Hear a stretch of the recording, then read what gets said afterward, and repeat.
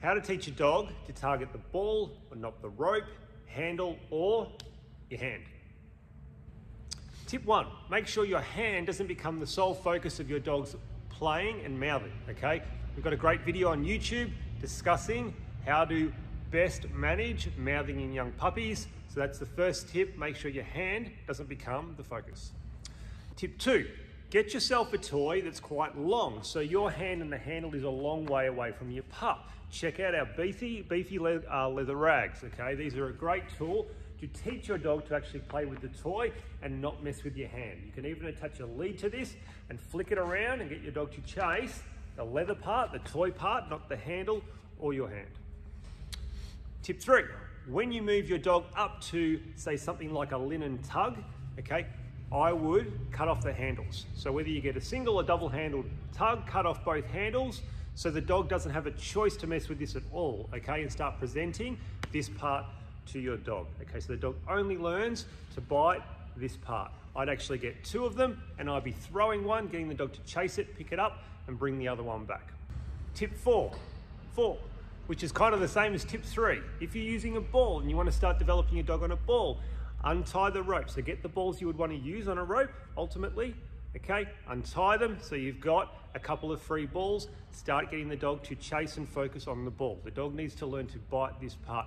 If you get the right sort of material and ball type for your dog, they're going to become very addicted and very interested in grabbing hold of that material versus the handle. So just teach them early days that this feels really good, because once they start biting into that, this is far less satisfying. That's very small and they can't get a nice grip on that. These balls, the dog can get their mouth all the way around, and if you use a Durafoam or a nice quality silicone or rubber ball, the dog can really grip into it properly and they're going to become an addict for that, okay? So this becomes far less interesting. Tip 5, okay, if you're really worried about your hand getting cuts all over it, it's really going to affect your ability to present the toy properly and it's going to create problems and it will get your dog focusing on your hand more. So if you're in that boat, get yourself a glove. Get yourself a glove that has rubber that goes around both sides. You can get the gardening type glove. This is a glove from the tool shop at Bunnings, which has a little bit more protection, okay? You'll still get little nips through this, but they'll be far less, okay? And it will give you a level of confidence in the work. All right, tip 6. When you start to present the ball to your dog with the rope on, you need to make sure that the dog really has only the chance to bite the ball.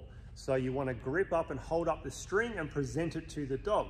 And it's really important when you present it, you're nice and still, okay? Get it away from your body a little bit and create a really clean, still target, okay? Do not be moving it around like this because once again, your dog's probably going to start looking for the hand. Okay, tip 7. Now we want to present the ball using the whole string length. Just to show you how I hold the ball, this is, not saying this is the best way, but I'll lock it off on my pointer finger, okay, and grip it there, and then present like this. Now, if you're doing misses with your dog, okay, there's obviously going to be movement in the ball, but just make sure when you're going to present, once again, the ball becomes quite still, the dog has a really clear access, and they can target that ball. So just stabilize the ball before the dog comes in, okay? If you're moving it like this as the dog comes in, the dog's not going to target very well. Tip 8, if you're working your dog on a double-handled tug, think about how you're going to present that tug so the dog can have a really clear picture to bite, okay? So do not dangle it this way, okay? That's going to create issues for you. That's going to give the dog an opportunity. Even if you're holding it like that, the dog might bite here, here, here, or here. It's really important that you present it so it's parallel to the ground, okay? And the dog has a really clear picture once again. So your presentation will generally ensure that you get a nice clean bite on the target itself, to the side of your body so the dog has somewhere to go, okay, and give them a nice clean picture. That's a huge target, a nice clear target for the dog to smash and run through. All right, tip 9, okay, if the dog happens to, you've presented everything perfectly and the dog has grabbed the rope or sort of half rope, half toy, all you want to do is hold the toy really still. So the dog is on the end of this and pulling, okay, you hold that toy really still, pull the dog should have a collar on it, always have a collar on your dog, okay, you pull the dog into the bite a little bit and your dog is probably going to re-chomp. When they go to re-chomp, try and present the ball so they can grab it. So they're probably here, they're going to mouth, open their mouth to re-grip. When they re-grip, put them on and then immediately back into the tug game, okay? So dog comes in, they miss, okay? You slow it down, you just hold it stable on your chest so the dog's in front of you here, pull the dog into you a little bit. They're gonna regroup. As soon as they hit that ball, bang, okay, the game starts again. All right, tip 10, okay? The game always goes dead if the dog is biting on anything that you don't want. So just like tip 9, okay, but the game goes dead. So even if the dog grabs this here and runs away, essentially the game just shuts down for a second. You can get your other toy out and ready. When the dog spits this one out, try and present it so they get back on here. If you're in the middle of a tug and the dog grabs that rope, everything shuts down and goes dead. If the dog's got a collar, you can pull them in, stabilize them, keep them still, okay, until they're back in the game.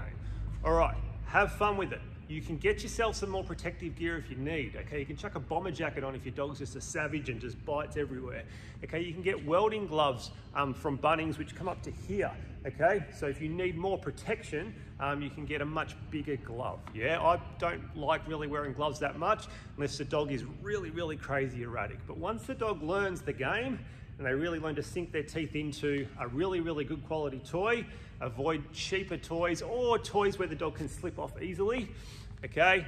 You'll find that they're going to start to target extremely well.